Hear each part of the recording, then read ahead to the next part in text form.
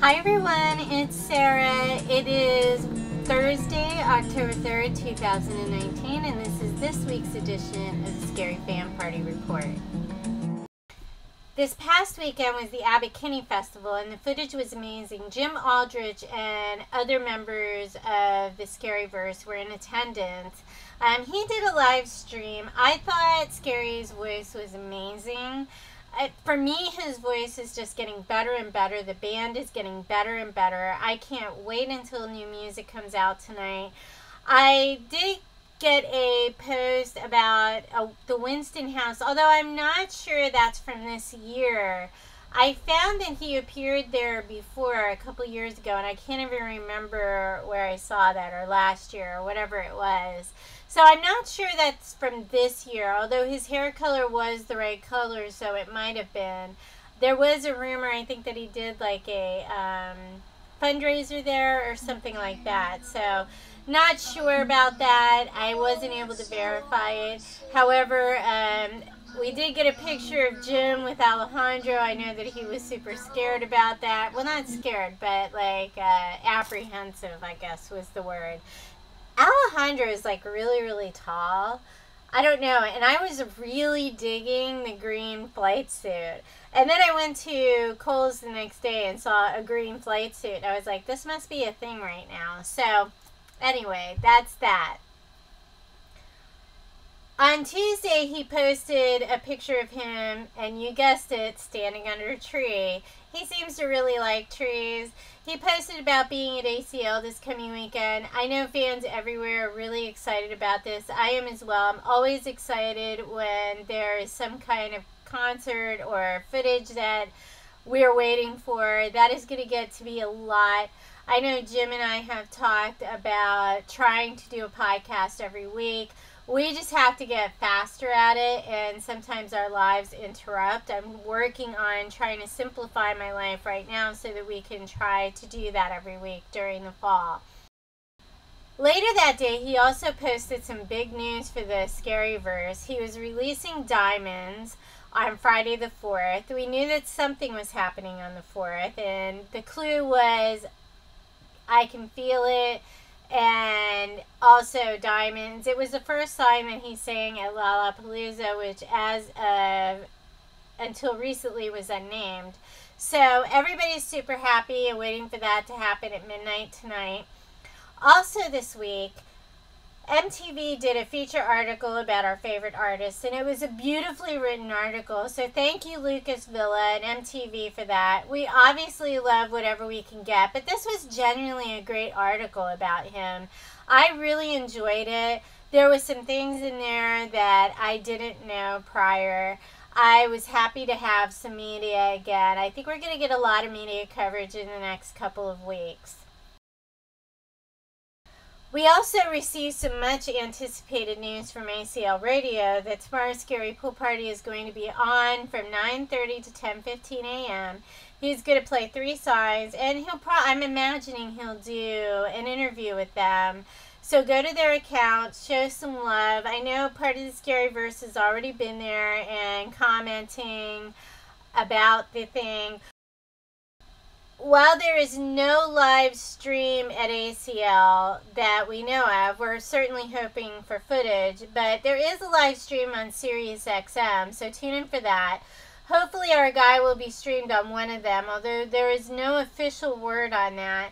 I have the stuff posted here so you can see it. And speaking of ACL, Scary posted a story with all the links on his profile. That was nice. This was followed closely by a post from ACL about the festival and 2 artists everyone wanted to see. Of course, SPP fans responded immediately. Personally, I responded with SPP, DK, Travis, and Max. You know, I just wanted to have all my bases covered. And for good measure, I put him in there one more time. He posted a little while ago about ACL again. I have a sneaking suspicion that he's not doing his own Instagram anymore. It was bound to happen. I'm not totally shocked by this. I kind of had a feeling after the last meltdown on his Instagram that he was probably going to take a break from it for a while. I'm not saying he'll never post on there again. I do think he needs a break. It got exceedingly negative the last time, so I'm glad to see that he's getting, you know, a reprieve from social media. I know that it bothers him sometimes. It is hard to ignore, even for me, and I'm used to it. I'm on it all the time because of work, so I get it. I totally get it. He did get a shout out from his mentor and friend, Twin Shadow, for the iconic jump. This is perhaps one of the most iconic images that he has out there. Definitely received the most attention from anybody, but really love this picture. Glad to see that him and Twin Shadow are still staying strong as friends, and that was amazing. I did receive a post about one of his influences. I like to talk about that because I think that he has so many influences from so many places. This was to Barbara Robbins, who is on scaryFANparty Worldwide. She sent this and asked if maybe we could play some Tom Waits. I have that scheduled for next week. I'm super excited to always play things. If there's anything you want to hear, please make sure you comment on the request post on scaryFANparty Worldwide, and we will definitely try to get it on the air for you. As far as his social media this week, Instagram was down about 3,000 to 726,000. So we're still seeing that drop there. I do expect that to rebound a little bit in the fall tour, especially hopefully when the new album comes out. We don't know when that's going to be. I thought that it might be the 4th, but Jim Aldrich called it right. He thought it would not be the album because he's going to be at ACL that day. So he was right. As far as Twitter was down about 200 people this week to 67,600. So that was down a little bit. Facebook was up about 100 people.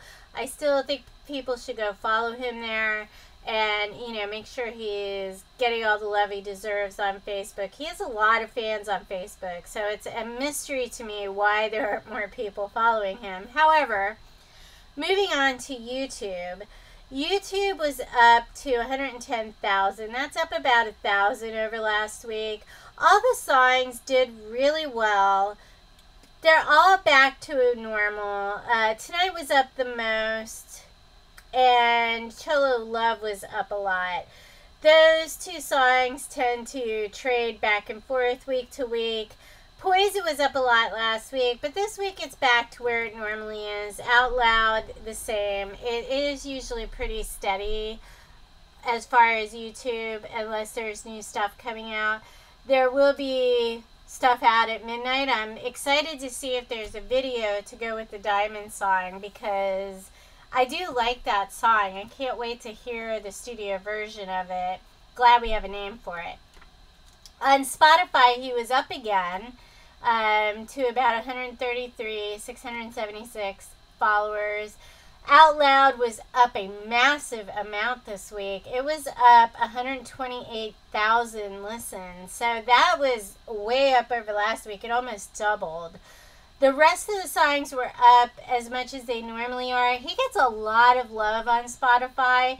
You know, 10 Years was up 53,000. Fading Away was up 22,000. Tonight was up 21,000. The Super Scary Mix was up about 16,000.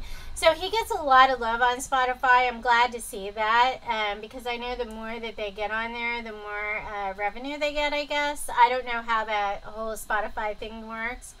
On SoundCloud, he was up the north. In fact, every week on SoundCloud, I rarely have to change the up 500, up 300, because they pretty much stay the same. A couple weeks ago, he had an increase a little bit. He goes up, you know, a couple people every week. The songs pretty much go up the same every week. That did not change this week. He was up, Out Loud was up the most, followed by 10 Years. And the rest of them pretty much stayed the same across the board. So that's it. I just had a couple of announcements. You can join us on Scary Pool Party Worldwide, as well as scaryFANparty on Facebook. We are super happy to have you. The radio show will be on again next week. We are doing a live show on the 29th at his Philadelphia show, because that's where I live. And I did get a producer for that show, so we will be able to do a live show, which I'm super excited about. You guys might have heard him. His name is Joey. He is the show after me. He agreed to do our show so that we could have a live broadcast during that time while I'm in line. I'm going to record some music, and he's going to play it for me, and it's going to be awesome. So make sure you check him out. And also, I'm going to be doing some giveaways on the radio for listeners that call in. We do get a lot of calls. It'll probably be like 10th caller type of thing. So I won't be talking. I'll just be like caller number 1, caller number 2. I'm going to give away some cool stuff. Maybe some copies of Diamonds. We'll see. I don't know. I'm definitely doing a giveaway for Halloween on the radio show. We talked about it this week in the radio meeting. So I am super excited about everything that's going on. We have Corey Jacobs coming up for the podcast with Jim and I, and we are really looking forward to that. We have some other exciting guests in the works as well. So stay tuned. That's about it. You know, do some good in the world. There's a lot of love going on in the Scaryverse. I love to see that. People supporting each other, people giving tickets. I know that Tom gave tickets to somebody as well. I got that message. I will talk about that more on the radio show next week. And, you know, it's all love, and we need to keep it that way, right? Like, I love when the groups are happy and people are helping each other. It makes me feel good. So that's it, everybody. Have a good night. Bye.